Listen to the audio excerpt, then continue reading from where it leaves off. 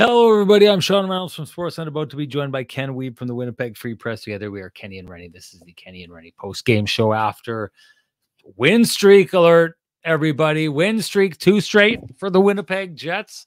All's well in Winnipeg after 6-game losing streak, 2 straight now for the Winnipeg Jets. A lot of things that I like in this game. I'll lay them out. First off, getting the power play going, absolutely huge. I'm seeing signs of what we saw from the Winnipeg Jets power play the last time it was healthy. I know a lot of people talk about, you bring a guy like Gabe Vilardi back into the lineup and you're thinking, okay, well, yeah, he comes back, but this isn't going to be immediate, right? I had thought if there was something that could be a pretty quick transition into getting back to where you were before, I had thought that it would be putting Gabe Vilardi back into that spot on the power play, just because I'll go back to what I said about this before. I don't think that teams have an answer for what he's doing down there. And now I've seen it. I know he's not the first guy to play it like that, but it's not very common. And I liked Rick Bowness when I asked him about this, how a guy, who's spent more time behind an NHL bench than any other coach in the history of the game sees Gabe Vilardi's skill set in that scenario. And he described it as unique. And I love that description.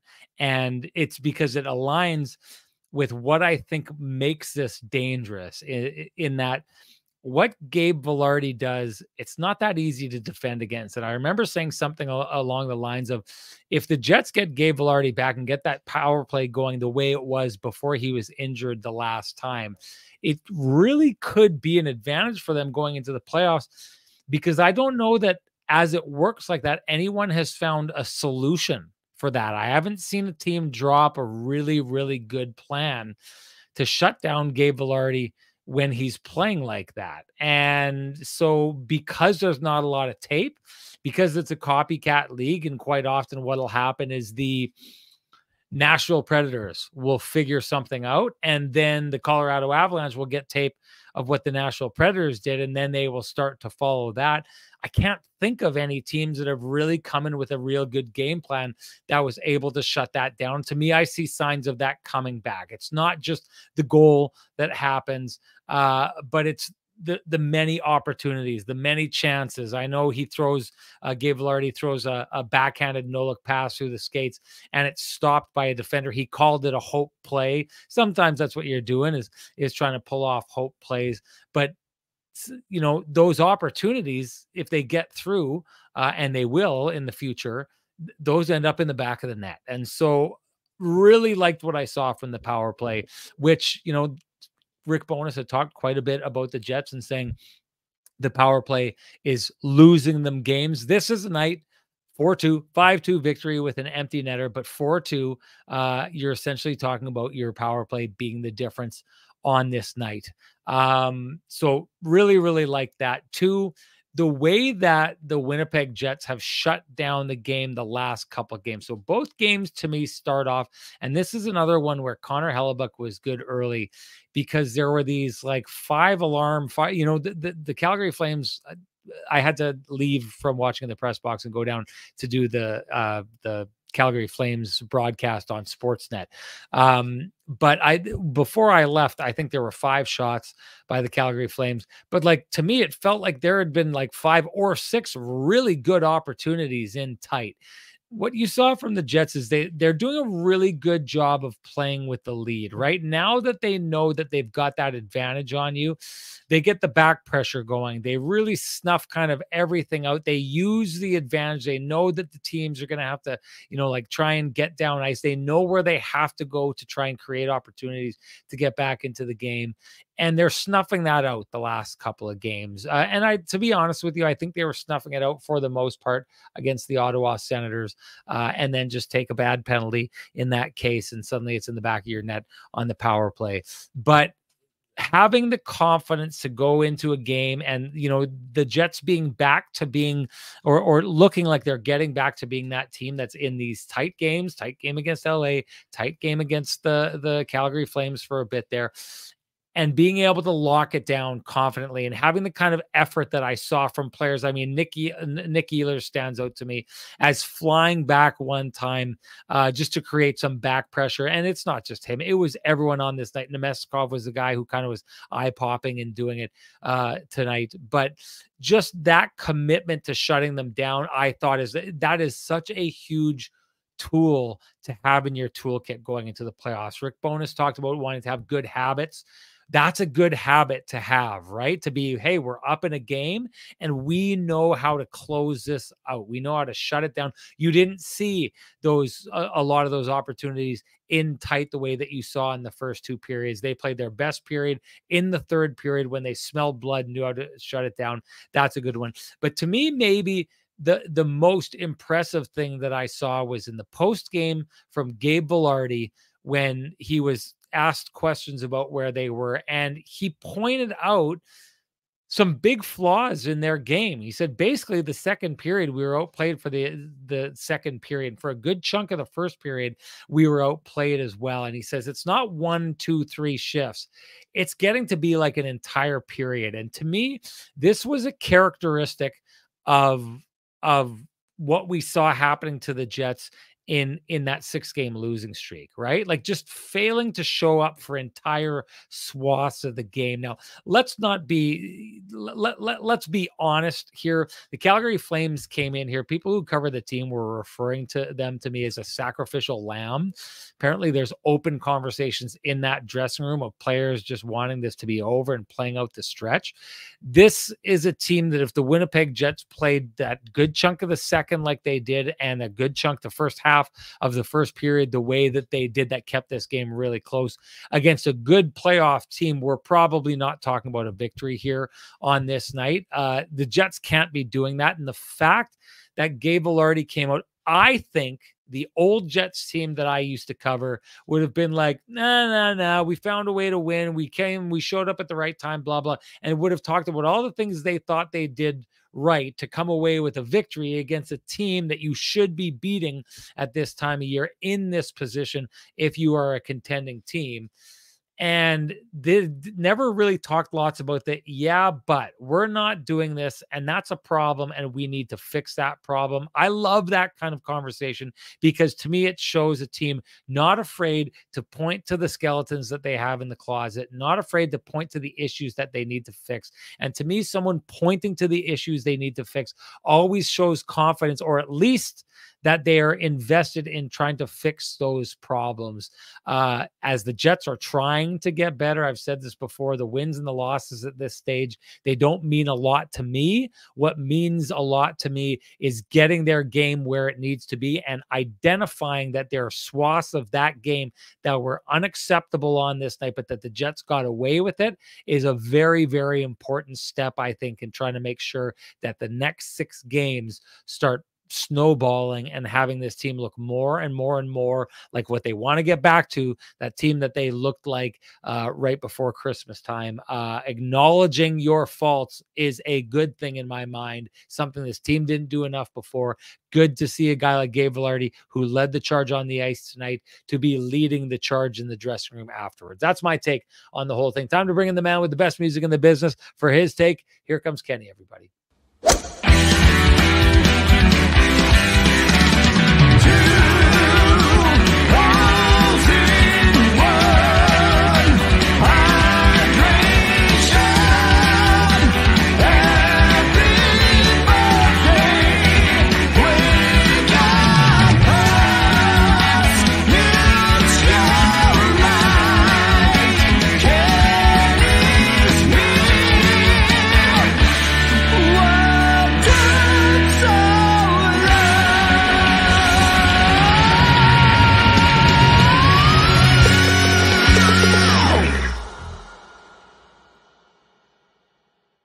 Kenny, I woke up this morning and it was like a clairvoyance. It was just like this. Suddenly everything was so clear in my mind. And I remembered back to a time that I was at Vittorio Rossi, which I went to go get my suits. So the playoff suits getting ready. Jets are getting ready for the playoffs. Rennie's getting ready for the playoffs, and it's like a day at the spa, heading down with Frankie and the boys as they were taking care of business. But I remember being in there with this suit that has a very subtle yellow pinstripe alongside the black pinstripe that you probably can't pick up on the camera there. But I saw it before, buddy. About this tie and how well it worked with it. And I'd forgot about it. This tie I probably have not used for 4 years. And I went, and it was just like, I woke up and it was like my mind was just like the gray suit with the yellow tie. And I walked and I threw it on and walked in and showed the wife, and it was like, yes. And so I guess it's just one of these things where it was knowledge bestowed upon me. Knowledge is power. By Frankie and the boys years ago. And like adult, I completely forgot about it for all those years. But at some point, that knowledge came to fruition on a day like this today, thanks to Frankie and the boys. I know you're looking good because Frankie and the boys make sure that you look good. But if you want to have these kind of knowledge bombs that Frankie and the boys can bestow on you, besides making you look like $1 million, head on down to Vittorio Rossi on Corydon Avenue. Walk in, loudly proclaim Kenny and Renny sent you. Ask for Frankie or any of the boys, and they will do you up right down there. Kenny, what'd you see out there tonight? Yeah, a lot of what you did, and I would agree. I mean, I was right in the gamer tonight, so I wasn't able to get down to the room, but certainly looking at Gabriel Velarde's quotes, I love the fact that he was very honest and open about the fact that the Jets need a little bit more at times here, and that, you know, yes, there were good things, but I loved what he said about, you know, not being happy and that they had a lot of work to do. I mean, these are facts, right? I mean, this is, you know, these are facts. We know that the Jets are trying to ramp up their game as they play these final 6 after this win today, but like there's still work to do. Like, I'm not the coach, but I'd say we've got to clean up things. We were having breakdowns where I feel we're getting outworked, not for a few shifts, but for the whole period, and we can't have that. I mean, this sounds like, you know, rudimentary knowledge, but it's factual, and it's something that we haven't heard enough of, as you mentioned. And I think that comes back to accountability, and that's been a common theme for this group over the course of the year. I'm with you. I think, you know, the Jets have only had one game this year where they've had 3 power play goals, and today they had 2. I would say that they had a, you know, big missed opportunity on the 5-on-3. I would say that's something where when you have an extended 5-on-3, you got to cash in. And now, to the Jets' credit, Velarde gets the redirection goal on a beautiful pass by Kyle Connor with 10 seconds left in the second minor. So they at least weren't, you know, completely washed out on the 5-on-3 situation. But I would say that that's, again, we're talking about being sharp. And when the margins are so slim, when it comes to the playoffs, Sean, you get a 5-on-3 in a playoff game, you got to cash in on it, right? Like, this is, if you're playing Colorado in round 1 and you're the Jets and you get a 5-on-3, you better cash in on it. Otherwise, like, that's a gift, right? That's a gift given from above. And when you don't cash in, it can be deflating. But the fact that the Jets cashed in with those 10 seconds left ensured that it was not deflating for them. So I would say that was certainly a big development. Top unit really rolling there. Velarde, you know, of course he scored 3 goals, and that was great for him. But Sean, 9 shots on goal and 11 shot attempts in the game. That's a big time development for a player who was just playing his 3rd game in the last 18 after missing those 15 games. I thought he was excellent again today. He just brings a presence with him to the rink, don't you think? I mean, we talked about Tyler Toffoli and the presence that he has as a Stanley Cup champion. And I'm going to tell you right now, I love Tyler Toffoli's game, Sean. I know we were both curious how he was going to fit in on that line with Adam Lowry. This is the most dangerous Tyler Toffoli has been in 7 or 8 games, let's say, since his arrival with the Jets. Yeah, sure, he had 4 goals and 6 points in the first 5 games, but today he was looking great. 6 shots on net, 7 attempts, sniffing around the net. I liked how he played along the boards. I thought that this was one of the benefits for Tyler Toffoli, Sean, in this game, was that because Adam Lowry and Mason Appleton, they spend so much time in the offensive zone cycling, that can really bring out the skill set of Tyler Toffoli. And, as a trigger man on that line, I thought they had the potential to be very dangerous. I like the line a lot. Again, we know there was a jumble back and forth with the switch with the lines. I think it was originally just related to the extended power play, but then Rick Bowness stuck with it. And then it sort of coincided with the Jets kind of dipping in the game. And man, Sean, like at one point, the shots were 17-4 for Calgary in the second period at one point, I believe. And then all of a sudden they got back to work on the power play, and then you looked up and the Jets had 33 shots, and you're kind of like, okay, well, it wasn't as bad as it seemed, but a team with a little bit more skill, like, they don't allow the Jets to stay close in a game like that. So I would say they were fortunate to a degree there, but it also, you have to give them credit for turning things around. So I would say the Jets did a lot of good things in the game, but I mean, again, let's keep things in perspective. Calgary has lost 7 of 8. They are clearly in next year country, and the Jets, you know, the level of competition they're going to be facing the rest of the way is higher than what Calgary has brought to the table for the most part. So I would say that I'm going to count this as an incremental step forward for a team that needed one, but there are certainly, like, this is the trip that I'm looking forward to. I mean, not just because I'm on it. This is a big time trip. They're going to see Dallas for the last time in the regular season. They're going to see Colorado again for the last time in the regular season, but you know, that's going to be the appetizer for the playoff series. So I want to see how these teams stack up post deadline, you know, see where things are at. Nashville is probably going to be, you know, a wild card team, but they're going to want to make one last push against the Jets as well. So I'm looking forward to all these games, all 4 games, including the one against Minnesota, even though I don't think the temperature is going to be quite as hot, Sean, just with the fact that Hartman has been suspended. Marcus Foligno has been shut down for the year. But like, this isn't going to be a Saturday afternoon no-hitter either. And for the Jets, they have to treat it like they're ramping up for the playoffs, because that's what they're doing. So, I mean, again, defense pairings, we'll get into that in a minute. But overall, I thought it was an incremental step forward for the Jets. But again, there are things that if they want to win a couple rounds, or one in particular to get moving, they're going to have to tighten up a few areas of their game. And you know, that's been a common theme for a while now. Big time. To your point, this isn't a game they would have got away with against a really good team.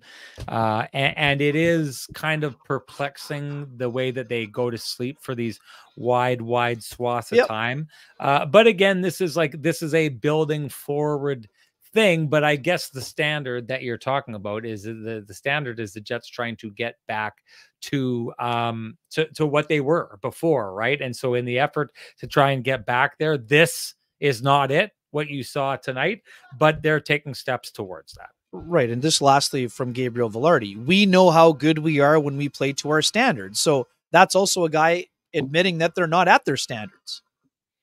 Right? Yeah, well, and here you go. Well, but of course, right? Like, again, it's what I said. I like the conversation. I like the conversation that he has in like wanting more and demanding more. This is the old Jets who would say things like, "We know we're good" and stuff like that when they're pulling victories, you know, out of disaster and stuff like that. To me, this team clearly has an understanding of what it needs to do to be very, very good. And so the fact that puts you ahead of a team that is just resting on its laurels. So again, that's one of the reasons I was happiest to see that from Gabe Velarde. Sorry, say what you got to say. Yeah, I just think that because you brought it up in the morning, it just along this theme of accountability, Sean, for folks who didn't see it, like, let's talk about what Brendan Dillon said about the penalty. I know it's a couple games ago and we'll get back to the game, but I just think that we're talking about standards and accountability. What do you think of his answer to your question about the penalty he took and his response to do it? I knew it was going to be good. And so for the people who didn't hear, I asked Brendan Dillon earlier today. And listen, I want to take people through the journalistic process on this one, because I think it's important to do this. So I asked Brendan Dillon about 2 games ago when he takes that penalty and ends up being the penalty that the Ottawa Senators win the game on, the 6th straight loss for the Winnipeg Jets. The timing of that couldn't have been worse. It was interesting. I had a conversation with Kevin Sawyer afterwards, and in the grand scheme of things, that may not be a bad penalty to take, right? Like sending the message that we will punish you if you come to the front of our net, and taking a penalty every once in a while isn't necessarily a bad thing, right? Because over time, I think it keeps people away, but the timing of that couldn't have been worse. So this is Brendan Dillon very much playing the same game that he always plays, but it catches up with him as, you know, you're going to walk to the line. You're going to step over it every once in a while if you play that kind of game. And he just stepped over it at the wrong time. Now, I ask him that question, because I know from lots of conversations with Brendan Dillon, he's a very introspective guy who holds himself accountable at every single turn. Now, I want people to know, I realize by bringing that up, the Jets have already won a game and they're looking to win another one. We're supposed to be talking about the Calgary Flames game. And here I am asking questions about 2 games ago when he messed up and did something that lost the game for the Jets, right? I spoke with him afterwards to say, you know, I hope you realize I bring that question up not as a way of introducing a negative from the past, but because you're such an introspective guy. And I know that you take these things seriously. I wanted you to take us through the process you go in holding yourself accountable and what you take away from that whole thing. And I just thought that his answer was really great because he gives us a peek into, you know, like someone had said, who was it? Someone in the room, one of the T Sizzle from the Jets had said, you could see he was flushed in his answer. And I don't think he was flushed because he was mad at the question. I think he was flushed because Brendan Dillon cares. And he cares about that. And you're asking him about something that he knows he would like a do-over. But what do you do when you can't do a do-over? You learn from it and you push yourself forward. And I think that he did that and even acknowledged the part about, like, look, if I don't go and play that style of game up to the edge, I'm probably not in this league. So this is a fine line Brendan Dillon has to dance when he's, and has had to his entire NHL career, stepped over the line in this case, cost his team a game, knew that his coach held him accountable in the press conference. But I don't need to know. I didn't need to ask the question to know that he was going to be holding himself accountable, but I want to ask it and I want him to talk about it because Brendan Dillon is a great example of how athletes should be approaching the game to make sure that they get better. Don't hide from accountability. And to me, it's the quickest path to this team being as good as they can be and where they need to be in the playoffs if you've got that mindset. And yeah, it's always a pleasure talking to Brendan Dillon. And I love the fact that he was, you know, in his accountability, he said, I felt like I let my teammates down. And that's the thing. The reason why he was flushed is because he legitimately felt bad about that. And again, we're not asking questions like this to make people feel badly. You explained it perfectly. And Brendan's not going to hide from that because he already knows, like he's already moved past that. But we can't just tell you what he's going to feel. It has more feeling when it comes from him. And that's why I love the answer. And that's why too, I mean, it's all also in the way that you asked it, Sean, too, right? I mean, you weren't ripping on him for the sake of ripping on him. You were genuinely interested in his process. And that's, I think, why he appreciated, and that's why he gave such an eloquent answer. I just thought it was apropos with the subject we were dealing with. So, anyways, did you think the joke I made with him afterwards landed? Like when I went and explained it, and he was like, everything's okay. And I said, now really the real truth is you screw up so little. I had to hit you over the head with it the one time you did. You think he picked up on it? I'm pretty sure he was fine. Yeah. I talked to him afterward and he was not looking for an elbow to throw your way. And maybe that's a transition to where we could go next. Yeah. Well, let's go there. What did you take away from that hit? Josh Morrissey at the beginning, and I can tell you this, that there's a behind the scenes story I can tell about this as well, but Josh Morrissey almost seemed to be taking accountability first for getting hit. What did you take away from his explanation and Rick's explanation after the game? Yeah, I mean, first and foremost, like I said, I would have preferred to be down there involved in the scrum myself, but just wasn't possible to be down there. Watch the video of it.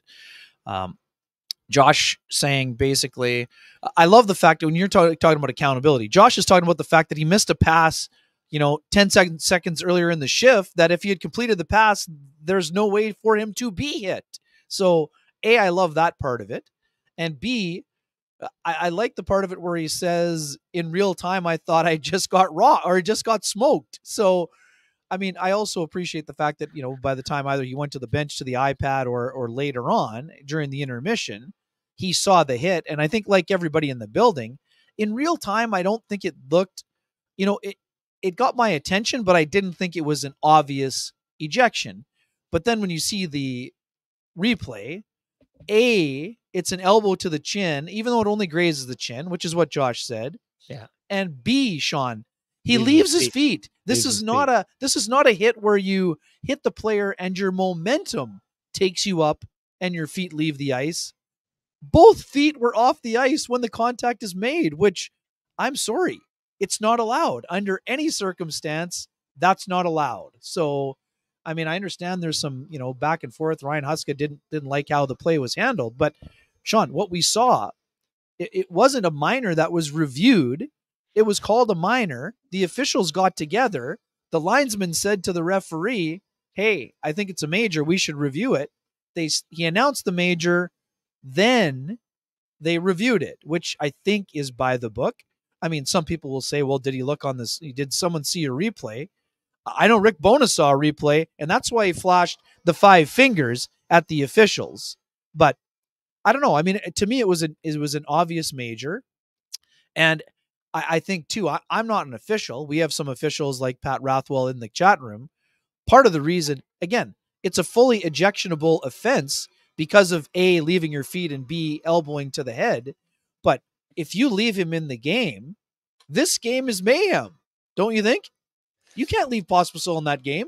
Yeah, I mean, it's a major. Yeah, it's a major. And listen, I think I've been pretty clear on this. They're trying to get rid of headshots out of the game.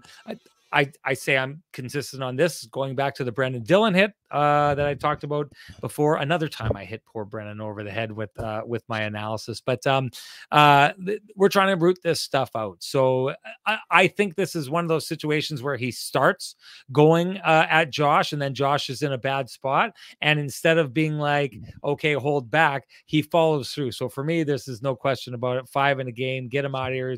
There may be a suspension involved with this as well. You don't want players like Josh Morrissey out because guys are taking headshots at him. I'll tell you this, the explanation of Josh Morrissey afterwards, almost taking credit for that. I've talked about this before on the podcast, but the guys who go in the offseason to Adam Oates, the first thing Adam Oates teaches his players is how to not get injured. He says it's like the boring part. You have to start out like this. And the players are like, hey, I came to you to like work on my skills. But his explanation to them is, listen, if you don't get injured, you're in more games. The best ability is availability. And the longer you're in, the more points you get, the more you get paid, the more you have an opportunity to work on your skills.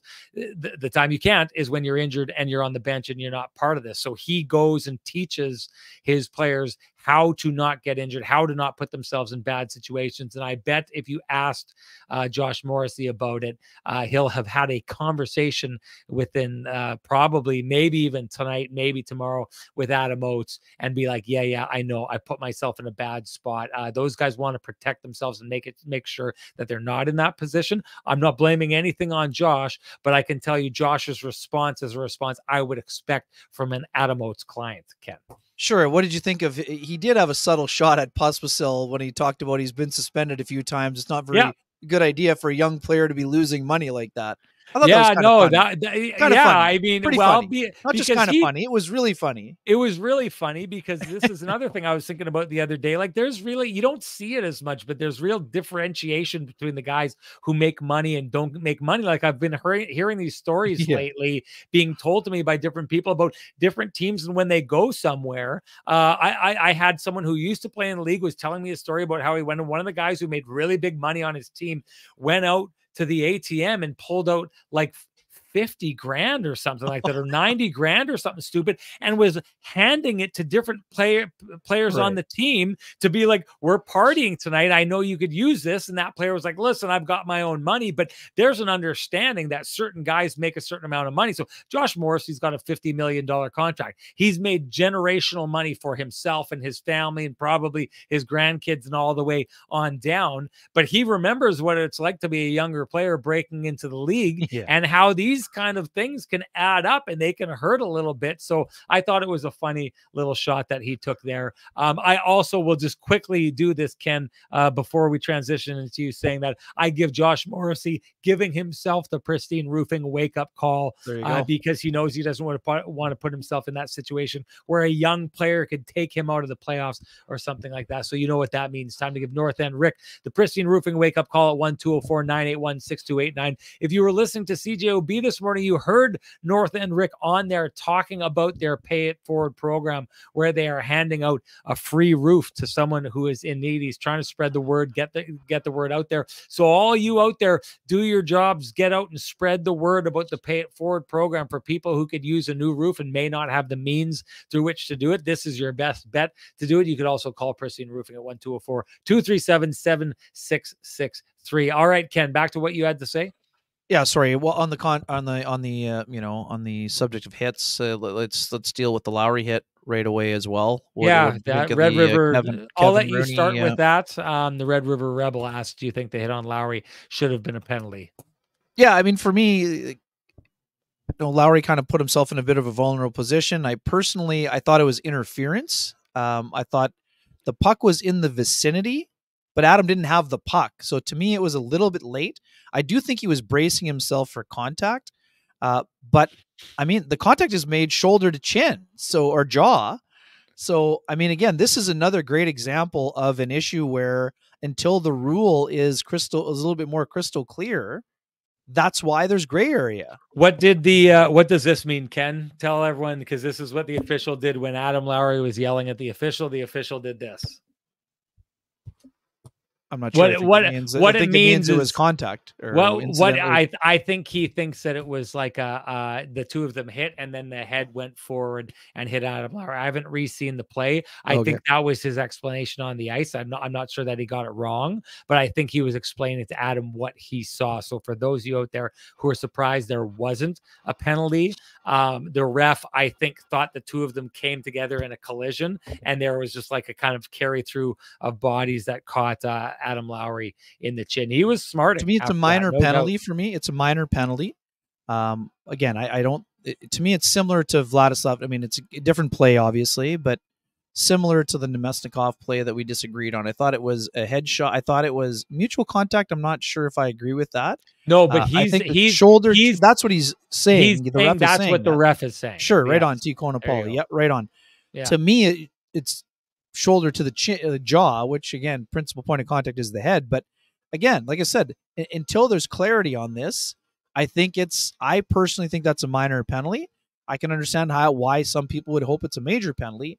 In that scenario, I thought it was a minor penalty, but I also thought that Kevin Renny was pretty fortunate that the Jets just did a take a number situation, because late in that game, after the empty netter was scored, Kevin Renny was on the ice, and I was quite surprised that in the last meeting of the year, somebody didn't go after him for a high hit on their captain, quite frankly. Yeah.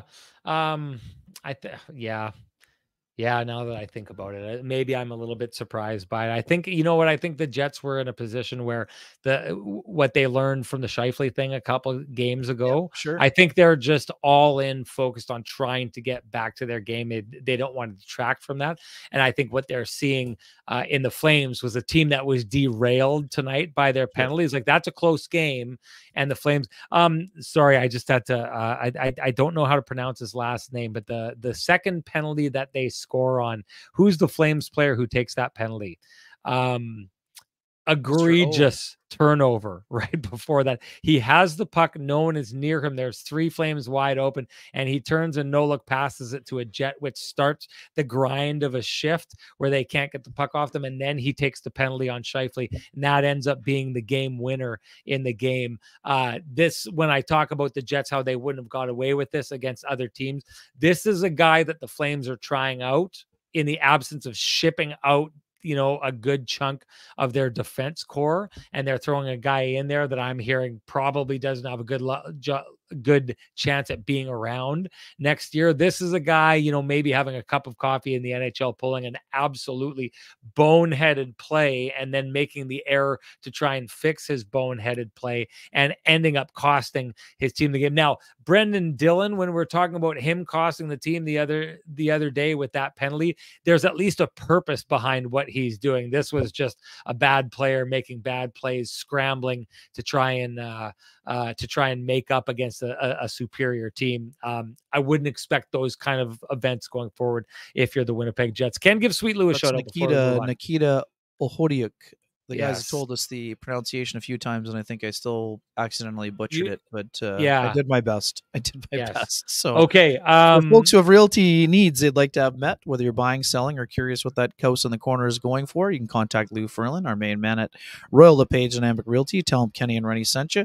204-791-9971 or at the office. 204-989-5000. His email is lou@louferlin.ca. That's LOUFURLAN.ca.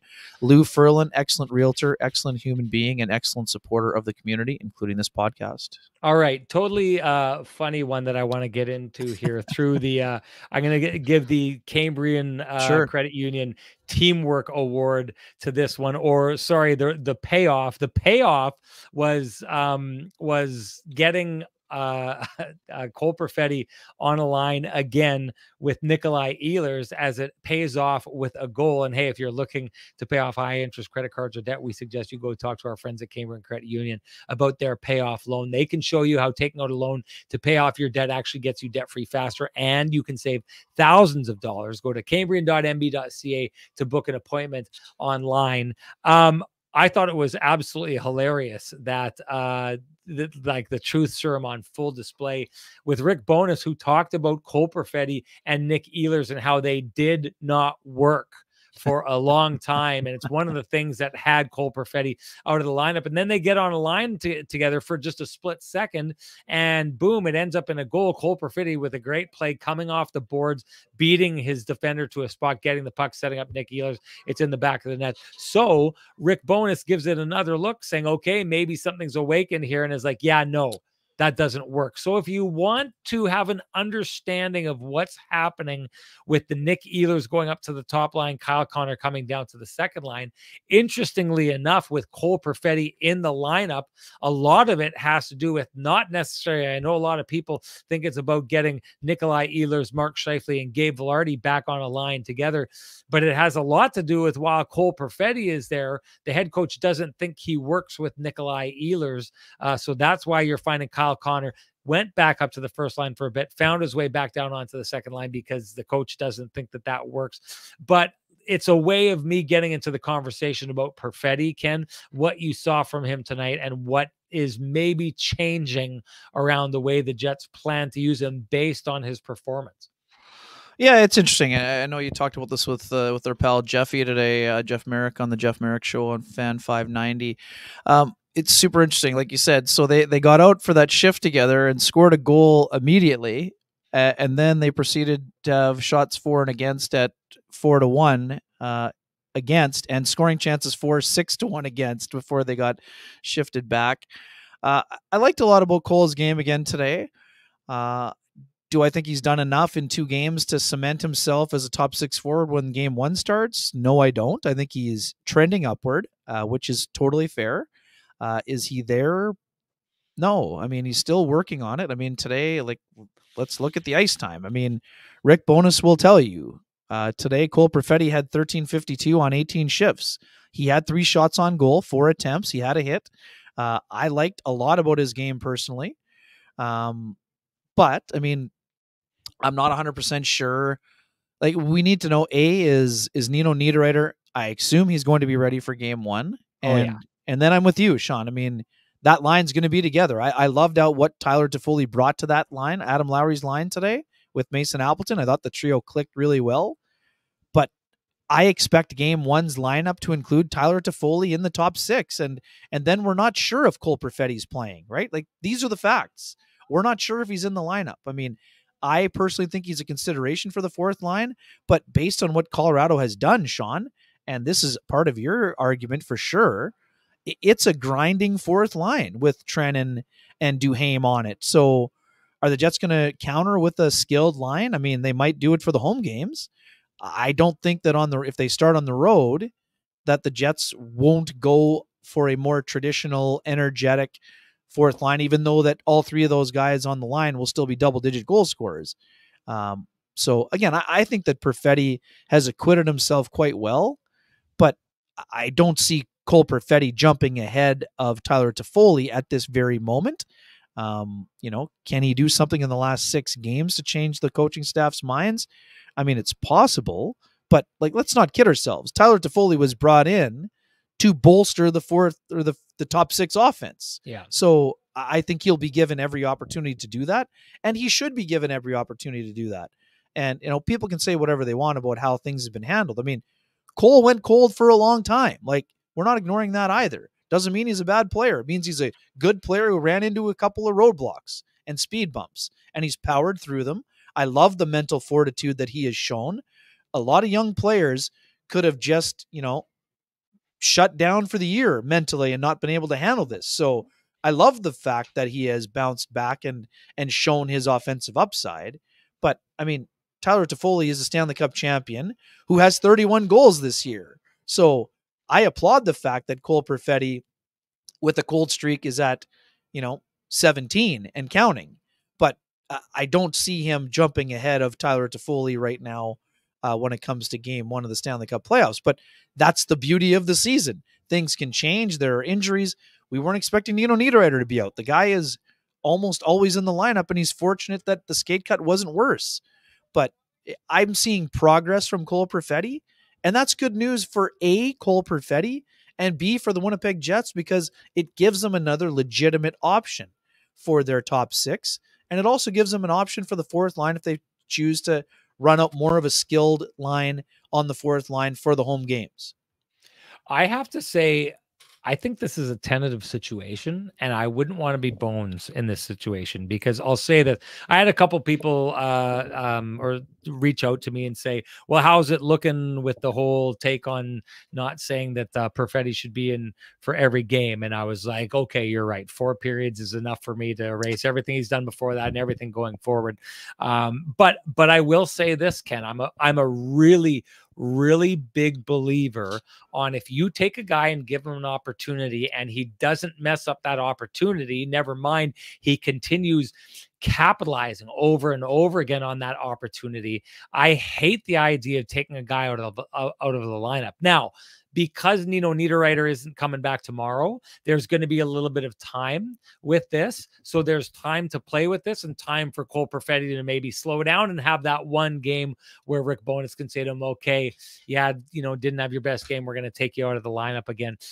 But this is a tricky. Cole Perfetti looked good tonight, confident, moving quickly through open eyes. Like, he's looking the quickest that I've seen him all season. His decision-making is point on. That goal that he sets up is just such a great play where he plays well on the boards, makes a smart pass, but it's what he does to get into the position to get that open ice with the puck to make that pass, how he beats his man to that spot. There's a lot he did that really impressed me tonight.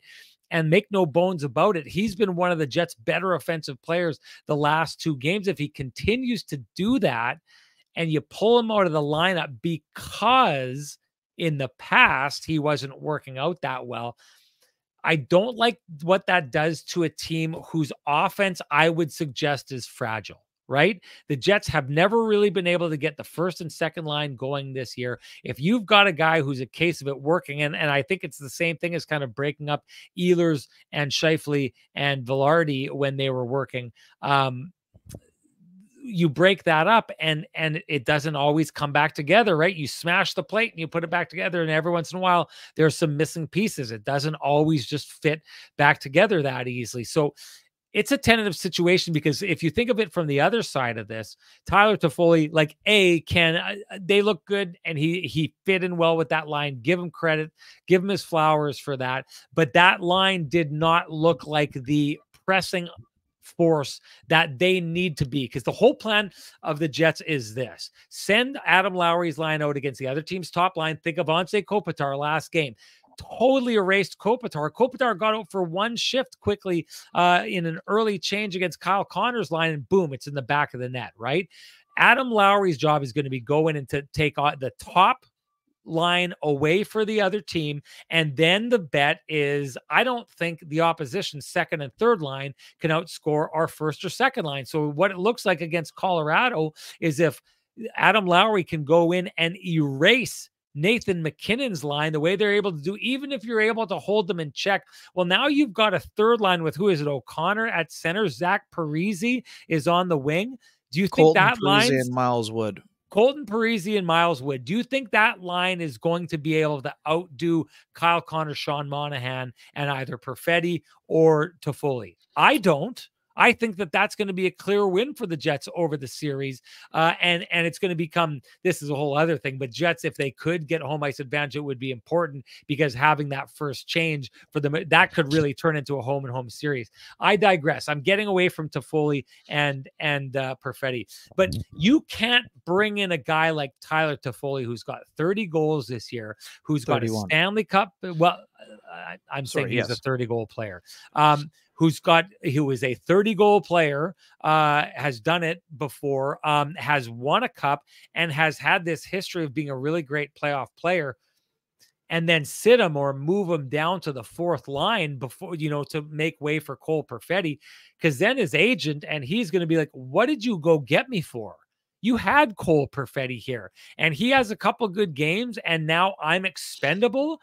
That, like, this is, if they were to do that, it would be embarrassing a player, right? And what you put in jeopardy now is every player that comes forward in future trade deadlines. If the Jets need to go pick up a guy and pick up a star and add him in, well, they'll be like, well, remember what you did to Tyler Toffoli there? And then some people will start saying, well, didn't you kind of do the same thing to Kevin Hayes when you put him on the fourth line? And that's something, that's a reputation the Jets don't want to get, and will not, I can tell you right now, will not risk getting. So Tyler Toffoli is not going to go into the press box for Perfetti. So I think this is a bit of a tentative situation. I think, honestly, if you're Rick Bowness and the coaching staff, you're hoping that by the time Nino Niederreiter gets back, because he will go back to that third line and they will put that line together, you're hoping that Cole Perfetti has cooled off again and given you an excuse to take him out of the lineup. Because to your point, I still think that today is more evidence of what I was arguing last time, that you need to put Cole Perfetti in a competition for top six. And if someone gets injured, he goes in right away. But if someone is really stinking and you need to set a message, maybe you can sit a guy for one game and put Cole Perfetti in. But you are not taking Tyler Toffoli out of this lineup in place of Cole Perfetti. It is not happening. The ramifications of doing it would be problematic. But I also contend the ramifications of taking Cole Perfetti out when he's become an offensive driver down the stretch here, just because he's the youngest guy and kind of the last guy through the door, has potential effects on this team's tentative and fragile offense as well. Yeah, but on the flip side of that, Sean, even with Tyler Toffoli going 6 games without a point, he's outperformed Cole in the same window of time, production-wise, if you're talking about the offense. Right? 5 goals and 2 assists. Cole's 2 and 2 for 4, right? So, like, even when you're talking about the entire time that he's been. I'm talking about this block. Not the whole time. Even just the block of time we're talking about where Cole's elevated his game. Who, Toffoli? Toffoli has, he's got 5 goals and 7 points or whatever in that same window as Cole, elevating his game. Like the last couple games, are you talking about?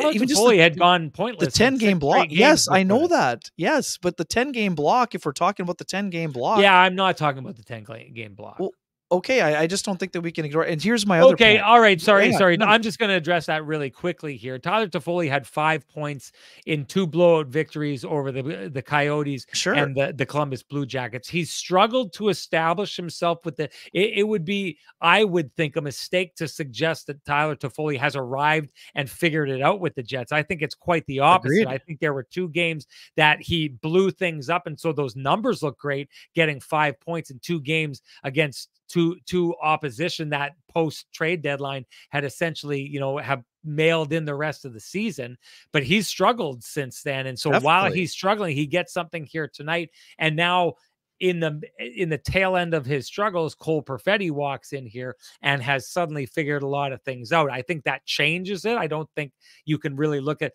well, sorry, you should look at the 10-game block, because everyone who's freaking out, it's the same thing that I said off the beginning when someone said to me, well, how do you take him out? And I was like, you're right. 4 periods have convinced me Cole Perfetti should never come out of the lineup. But I'm just saying, I think it's dangerous if Cole Perfetti keeps going on at this click, and then Nino Niederreiter is back 2 games from now, and you take Cole Perfetti out, or even bounce him down to the 4th line where we know he doesn't have that effectiveness because he needs to play with the kind of players that are in the top 6. I think it can be, for an offensively fragile team, tricky to take him out of the lineup if he's still going at the clip he's going at. Sure, but my point too is today, if you have Cole in the game as a 4th line player, he can be a consideration to get bumped up into the top 6 if one of those guys is not going. So I think that there's value in having him in the lineup that way. So anyways, and I'm not talking mid-game. You're talking mid-game adjustments. Yeah. For sure. Because like you said, but I mean, if it's a guy not going and that guy happens to be Nikolai Ehlers, what does Nikolai Ehlers look like on the 4th line, right? If it's Kyle Connor, if it's, like, I don't know, like, it's not that simple. It's not that simple to be like, well, we've got him in the lineup so we can bump him up and then we move Sean Monahan down to the 4th line, right? Like, it's a little tricky. And in the meantime, you don't have the 4th line playing the kind of game you probably want the 4th line playing.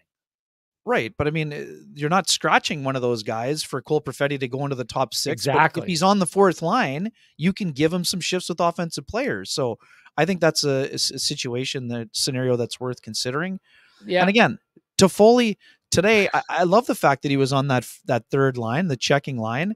It helped get him some more puck touches, and he was looking for a shot more. I mean, Paul Maurice used to do this with Patrick Laine when he'd put him out there with Brandon Tanev and Adam Lowry when he wasn't going, because he wanted to simplify his game. That's what we saw today. And again, where that goes moving forward, that's up to Tyler Toffoli. But today, the previous games, when he went those 6 games without a point and 7 without a goal, he wasn't dangerous. Today he was dangerous. And I don't care that he scored a goal that bounced off a stick of Rasmus Anderson and off the skate of Mackenzie Weegar. I mean, he was making a smart play. Nemesnikov was open in front, so it just happened to hit a couple players instead of Nemesnikov. I just thought he was way more dangerous looking for his shot today, and that's an important step forward for him. Just like it was an important step forward for Perfetti to stack a couple of smart, strong games here. I mean, all he can do is help his cause, and he's helping his cause right now. Sorry, I have to send that off. Kenny's Waterball here says Perfetti on the 2nd, Toffoli on the 3rd, Nino on the 4th. If things don't work, you can always switch whatever you want. Toffoli to the 3rd, Nino to the 3rd, Perfetti to the 4th. It's not that big a problem. BA Split says if the 3rd line produces with Toff, he's going to stay there. I couldn't disagree with this more. Like, it is not about that line becoming a scoring line. It is about what that line does in grinding down, taking their pound of flesh and shutting down the opposition. Now, I don't think Tyler Toffoli, let me be clear on this tonight. Tyler Toffoli is a great scoring winger. So on that line, I would expect him to increase the ability of that line to score, but I also would expect him to limit the ability of that team to grind and take the pound of flesh away out of the other team, the way that a big, heavy, grinding body like Nino Niederreiter does, alongside a speedy, grinding player like Mason Appleton, and the ultimate big, grinding guy in Adam Lowry. The Jets, I can tell you right now, are not going to mess with the effectiveness of this. So everyone can do whatever they want, but Rick Bowness is not going to go out of his way to solve the problem of keeping Cole Perfetti in the lineup by breaking apart the thing that he feels most strongly about and the thing he believes in most with this team. It's not as simple as, hey, the 3rd line is going to score now. It's what they do to help them win hockey games. And I suggest tonight, a lot of people see it as an example of, wow, he sparked the scoring on that line. This is the Calgary Flames. This is not a good example, and I don't think they look particularly grinding against the Calgary Flames tonight. Now, maybe if they go into another game, we can see, and Tyler Toffoli can go play that game. I highly doubt, just by the kind of body he is, the kind of style he plays, that Tyler Toffoli is going to be able to play the role of Nino Niederreiter the way Nino Niederreiter does. Would they maybe get a couple more goals here or there? Maybe, but I also contend that their ability to lean and bring down the top players of other teams would not be as effective. So I don't think people are thinking about this the right way. People are thinking about it just like, move this guy here and they'll score more, and move that guy here, blah, blah. Round and round we go. That is the opposite of what the Winnipeg Jets coaches would be thinking. This is, to me, it's an offhand, like, yeah, you can just move this guy here, here, and it's going to change the way you score. No, the Jets are a third line first team. If they beat the Colorado Avalanche, it will be because that third line does a good job of erasing Nathan MacKinnon, and their depth wins out elsewhere. It's not about the third line coming to try and outscore other people. Yeah, and it's minimized. I mean, I know you're using the word erase. There's going to be a hard. It's very difficult to erase Nathan MacKinnon and they didn't this year, and they didn't this year, but they to your point, minimized them to the point that the Jets' depth was able to win out. What we've seen from the Jets before, I like the matchup, I actually think, is one of the better matchups the Jets could have in the first round going against them, because you take a look at that line, the scoring, that team, the scoring drops off. You go to the Dallas Stars, the scoring doesn't. Sure. Through the top three lines, the scoring does not drop off. They've got three. So even if you send Adam Lowry against the top line, Jason Robertson's line of the Dallas Stars, they still have two lines that could very well outscore the first and second line of the Winnipeg Jets, and they've got a grinding fourth line, and they've got a big grinding defense core who are capable of moving the puck, and they've got a goaltender that, if he wakes up, could be very, very, very much a problem. So the third line will be important, and it will be the key in the series against the Colorado Avalanche if they end up playing them. And I keep telling you, that's who they're going to end up playing. Right. And just wrapping that up, some people will say, well, what about Toffoli and move Appleton down? Well, you might score more, but you need Appleton's speed against the MacKinnon line. So it's not as simple as doing that either. Appleton's the vanguard. And his defensive awareness. He's the vanguard. He's the first guy in on the check, right? Tyler Toffoli is not going to be that guy. He's not as fast as Mason Appleton. He doesn't play the same kind of game. Mason Appleton goes in. He's the first point of contact. He tries to separate the man and the puck. Nino Niederreiter or Adam Lowry gets in second to try and get it, and then they grind it and get it to the other guy, either Lowry to Niederreiter or Niederreiter to Lowry. Now they have possession. Now it's like, we're big, strong bodies. Come try and get it off us. And if you don't, they don't care about scoring. They just care about the idea that Anze Kopitar the other night played defense the entire game. Yeah. That's all he did the entire time. That's what they want from that line. So people keep talking about Toffoli and moving guys this, there, and scoring and doing this and doing that. That's not what Rick Bowness is looking for. It's why he's always been preaching about getting the top two lines scoring. And he's not talking about saying we need to create more goals from the third line. He doesn't need that. He doesn't want that. He wants them to do that. It's the job of the other two to put the points on the board. We got to move on. Ken, Johnson Group got you covered. Play of the game. What do you got? I'm not sure if it's a play in general, but I mean, again, we've been talking about the defense core and the changes and kind of a little bit of bouncing around. So, I'm just going to give Colin Miller the got you covered for, I think it was 6 healthy scratches in a row coming back in. I thought it was not a flashy game for Colin Miller, but I thought it was a steady game for Colin Miller, and those are the types of games he needs to play if he wants to be in the lineup a little bit more.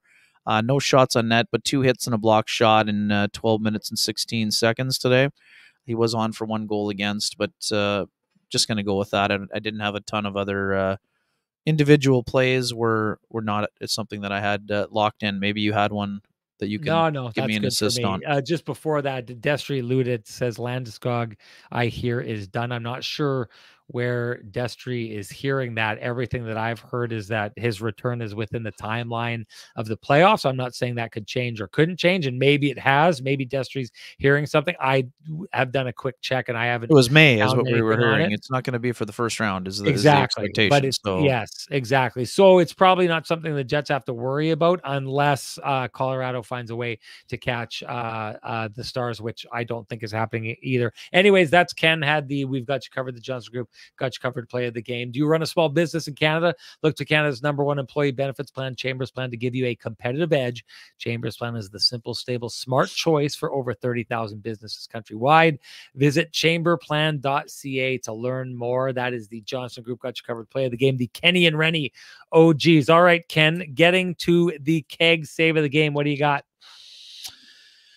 I think it's, I mean, some folks may not like it, but I think the best save was made by Dustin Wolf when he went down in the splits, and he still found a way to get his glove on the Kyle Connor chance. So he didn't go down in the splits. His own player actually kicked his feet out from behind him. So he ends up on his keister because he gets tripped by his own player. And to your point, still finds a way to make the save. On Kyle Connor, on the power play. I thought that was just an exceptional save. Yes, Connor Hellebuck steady today, especially in the second when they were getting outplayed massively.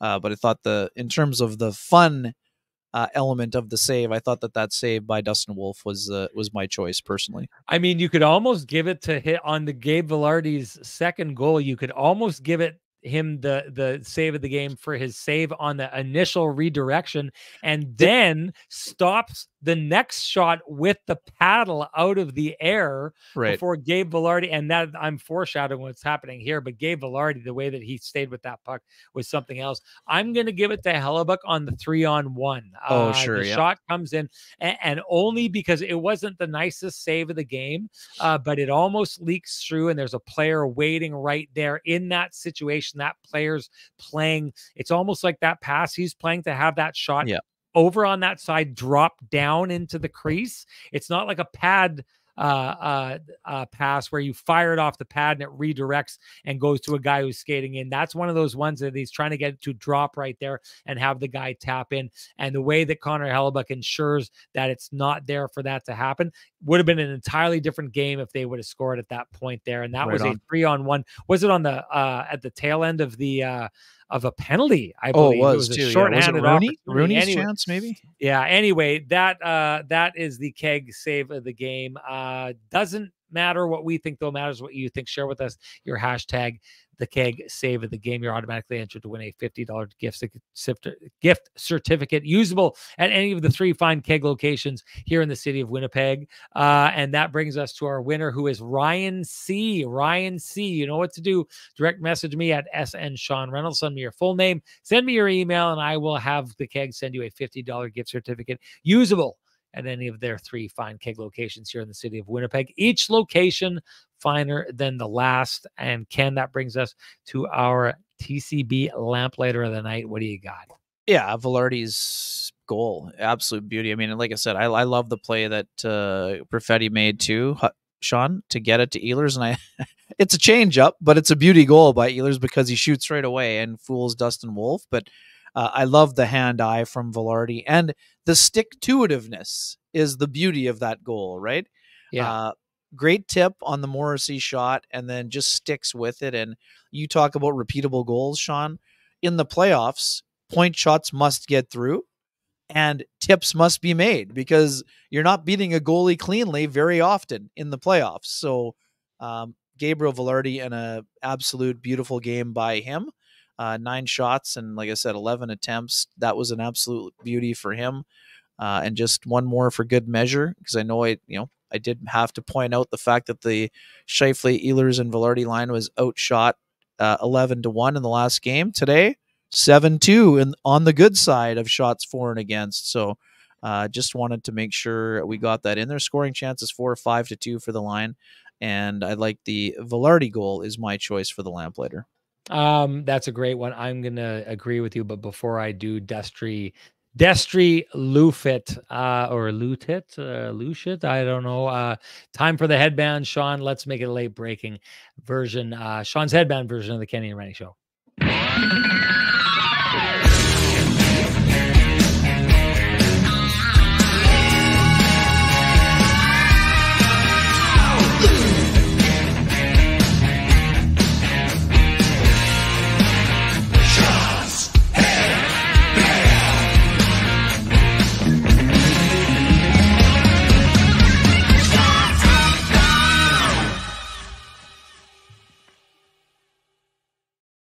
Love to see Tristan rock, and they're going to see him down at the Kenny and Renny event, which is happening this Saturday, the final Kenny and Renny live event, which is sold out. Thank you so much to all of you for making sure that was a sellout. This was just a long way of me saying I completely agree with Ken. Listen, the redirect on that is absurd. Like major league. Like, not only does he see where the puck is going, reach out with his stick. The further the something is away from your body, the harder it is for you to get your hand-eye coordination going. He reaches out and redirects it at an absurdly sharp angle that is going to go in if it's not saved. Has the wherewithal to then pick the puck out of the air to put into the empty net, where Wolf stops it, gets his paddle on it, and then once again picks the puck out of the air to put it in the empty net 1, 2, 3 times. Like, Ken, what do you think the chances are of doing that? A, like 1 to 100,000 of like getting your stick on a puck 3 times in a row like that. But B, how many players in the NHL do you think would have been able to do that? Not once, not twice, but thrice. Like, are we talking 5%, 2%? 1%? Like, that was amazing. And it's just vintage Gabe Vilardi creating chaos at the front of the net, capitalizing on that chaos. That's my TCB TransCanada Brewing Company lamplighter of the game. Doesn't matter what I think, matters what you think. Share with us your lamplighter, and you are automatically entered to win a frosty, delicious 8-pack of lamplighter amber ale, brought to you by our friends at TransCanada Brewing Company. If you can't wait for Kenny and Renny to gift you your 8-pack, head on down to their tap room, grab a beer while you're down there, grab some pizza, grab some food. It's a great environment, great people, as you will find out if you're one of the lucky people who got tickets down to the live show this weekend. Thank you to all of you who bought those tickets, and it is time to announce our winner of the Lampy, and that would be our main man, Marshall. Marshall, you know what to do. I know you're listening. I think you texted me earlier, but Marshall direct messaged me at SN Sean Reynolds. Send me your full name, send me your email. I will send you a voucher for when you get back into the city of Winnipeg for a frosty, delicious 8-pack of lamplighter amber ale, brought to you by our friends at TransCanada Brewing Company. It is the nectar of the gods. Kenny, anything to say before we go? No, I mean, Jets clinched a playoff spot today. That's their next step in the journey. Now we see what happens in terms of the seeding, and I'm with you. I mean, we both expect the Jets to be playing the Colorado Avalanche. There is one more meeting to go. I mean, I did look at the Avalanche schedule. They've got a tough road ahead. 2 games with the Oilers, 1 with the Vegas Golden Knights, but they've been playing great hockey. They had another big win today, and so did Nashville. So fired up about the trip. I'm sorry I won't be joining you on Saturday. I'll be joining you, just I won't be in the building with you, which is, part of the gig, as we know. But it's an exciting time of the year. Had a great lunch with our pal Ryan Leslie today. And yeah, we're fired up. Let's go. Playoff time. It's gonna be a fun run here. Let's get these 6 games going, and it'll be good. You're bailing on me, but Hammy's going to be there, folks. So Hammy still loves you. Yeah, that's right. So anyway, I've got something quick to say before we go.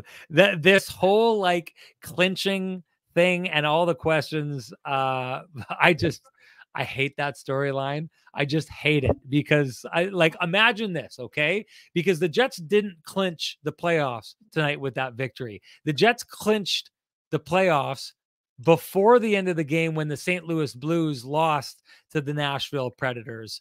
And they were going to clinch the playoffs regardless, unless someone actually thought out there the Winnipeg Jets were going to lose every single game going forward, and the St. Louis Blues were going to win every single game going forward. Just like last year when I told you not early, but in January when people were worried about the Jets dropping that they were going to fall out of the playoffs, it wasn't going to happen. It was almost statistically impossible. The Jets made the playoffs by January this year. And just imagine a scenario here, folks. Imagine that the Winnipeg Jets, because people are talking about the importance of them not backing into the playoffs.